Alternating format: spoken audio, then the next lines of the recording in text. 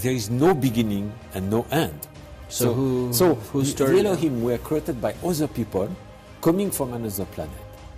And they were created by other people coming from other planets. And it's infinity. There is no beginning and no end. Claude calls himself Rael Maitreya, and Rael is supposedly an alien contactee with higher knowledge and knowledge of aliens and their technology and their philosophy and how to change the world for the better. It's necessary to understand these people came on the Earth a very long time ago. They built big laboratories, and in these laboratories, thanks to DNA and genetic combination, they created all life on Earth. It means trees, animals, and man in their image. Claude had his revelation, or his awakening to UFOs, in 1973, when he claimed he encountered a UFO, which was cone-shaped. He claimed to have a conversation with the aliens, and they described to him various things.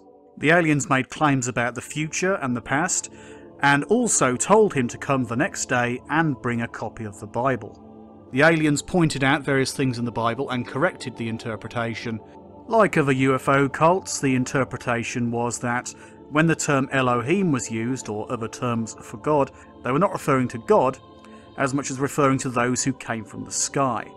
So the interpretation of Genesis was that aliens created mankind, that talk of the spirit of Elohim moving across the waters was in fact a reconnaissance flight by the aliens, and various other claims to do with Genesis and other parts of the Bible, which can be interpreted as to be evidence, at least according to him and his followers, of the importance of his teachings, including those of telepathy and telekinesis. We're all so proud. And I'm proud to be part of the Psi Corps. So remember, if you know someone who might be a telepath, or think you might be one yourself, help them get the help they need. They accept homosexuality, masturbation and bisexuality.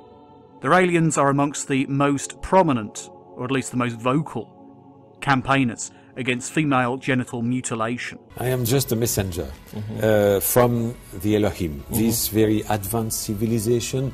They created life on Earth a long time ago using DNA, genetic engineering, and they are what primitive people call God. Many of the beliefs are completely harmless, such as enjoying nudity. They get people who have slightly peculiar beliefs to get involved, to become interested, and then they do practically nothing. But there is no God. It's human being like us who, thanks to technology, could starting cloning, genetic engineering, mastering the genetic, and one day created life on another planet, the Earth. And yet still we can, with ease, call these people like Rael, we can call them cult leaders.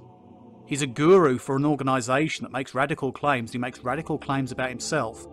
He may not exploit people beyond that of economic exploitation, as with dangerous cults, but we can still call him, very easily, a cult leader.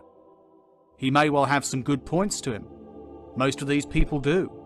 Many of these people give to charity or have certain foundations that they try and organise for positive purpose. And it shouldn't matter that thousands of people around the world take this man very seriously and think that he speaks on behalf of alien beings. And we, human beings, there is a project in the American NASA to send scientists on another planet and create life. And we will become Elohim. We would love to help us, but we are not alone.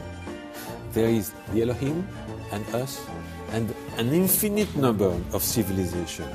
And there is a kind of natural selection, if you like. Those who are violent and criminal destroy their civilization. I think Robert almost comes with a deep psychosis.